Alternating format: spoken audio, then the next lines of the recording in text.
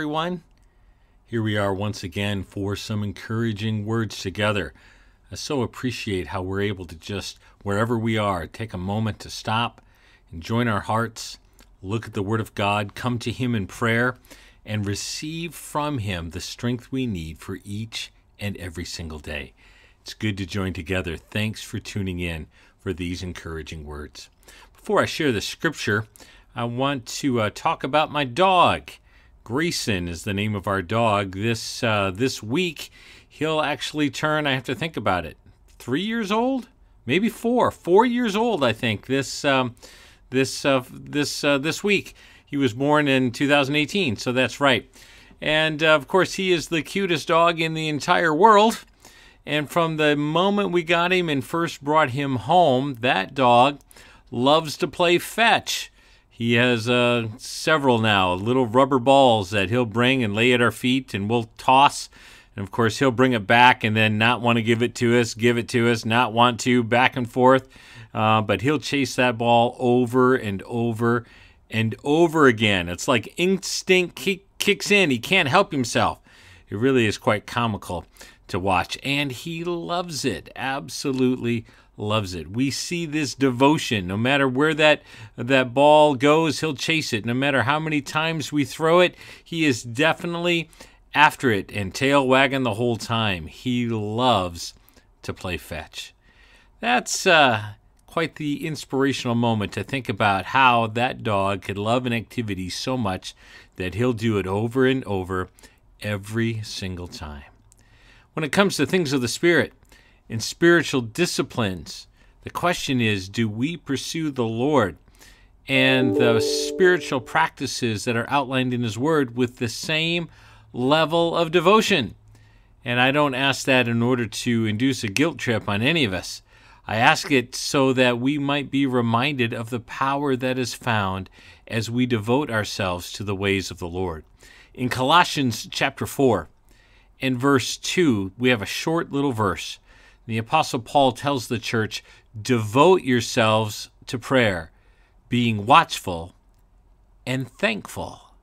Two key points that I want to zero in on this verse. Devote yourselves. The underlying Greek words that are used in the original language there have to do with being continually steadfast. Just like my dog will chase that ball every time. What do we do in times of trouble? What do we do in times of peace? Are we devoted to prayer? Are we continually steadfast in our prayers? It's meant to be how we live and how we connect with God in ever ongoing conversation with Him. You know, when I get home at the end of the day, nobody has to tell me to talk to my wife. I will tell her about my day. I'll tell her about my hopes and joys. I'll tell her about my disappointments. We'll talk about life. We'll have small talk. We will have meaningful heart-to-heart talk as well. There isn't anything off limits, and we share our hearts together. And it's after 32 years of marriage, it just comes natural. It's just what we do. It would be odd not to have that kind of conversation at this stage of our relationship. It's meant to be the same way in our walk with God, that we are just steadfast and continual in our prayers.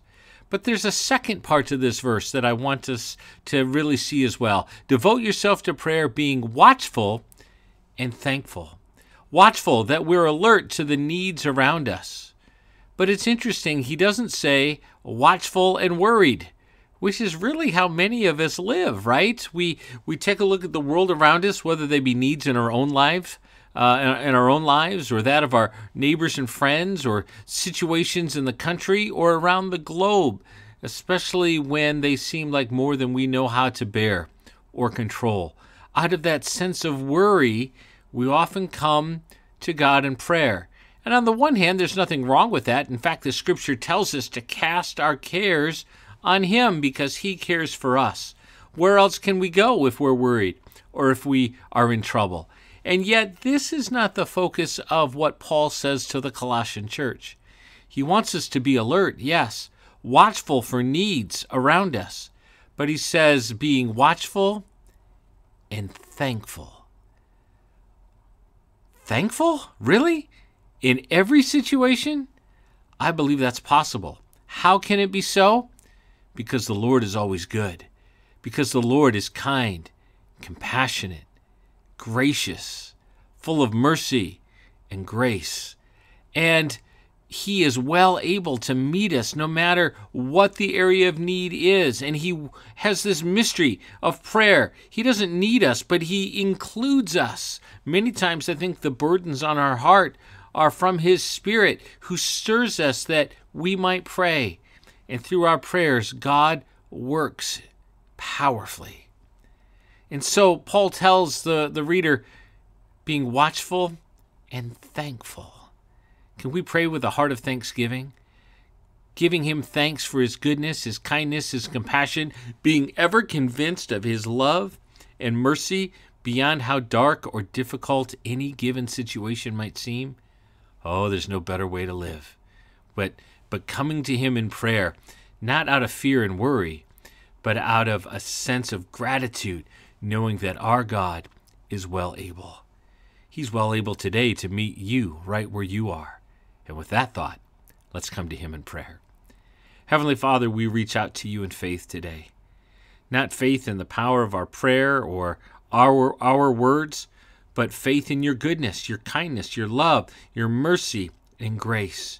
And as we see the needs in our own life and the needs of those around us, as we are watchful, Lord, as we hear news reports of things even happening overseas, and our hearts wonder, and we think, Lord, how can such devastation be? One thing we know is that You still remain good, and kind, and loving, and You're present in Your power to make a difference, and You call us to be people of prayer.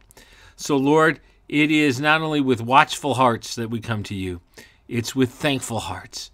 We trust You. We thank You for Your provision. We thank You for Your love. We thank You for Your strength, Your might, and Your wisdom. And we choose to yield, Lord, to Your wisdom, even as we turn to You and we ask for Your intervention and Your help. Lord, be with every person listening today who's in need, whether it be for issues of health or sickness or strength of heart and encouragement, or a spiritual need. Lord, I pray in the name of Jesus that Your love would surround each person and meet them right where they are. Thank You, Lord, for Your goodness and Your kindness. We put our faith in You today, and we show You gratitude and appreciation. Our hope is in You. Thank You for hearing our prayer. In Christ's name we pray. Amen. It's always good to put your hope and your trust in the Lord. Thanks for joining us today. Here at Friendship Village, we're trying to show you these videos 3 times a day on Channel 900. They're brand new at 4:30. They repeat at 8 o'clock at night, and then once again at 8 o'clock in the morning. Let somebody know if these videos are encouraging to you. Then who do you know that might also use this sense of encouragement? Remind them that every day there's encouragement coming their way from the Scripture. If you're watching online, consider who you might pass this link on to. And if you'd like to subscribe to these videos, you can do so by clicking on my face or hitting the box below to see any in our past history. God bless you. Thank you so much for tuning in today. We will see you next time.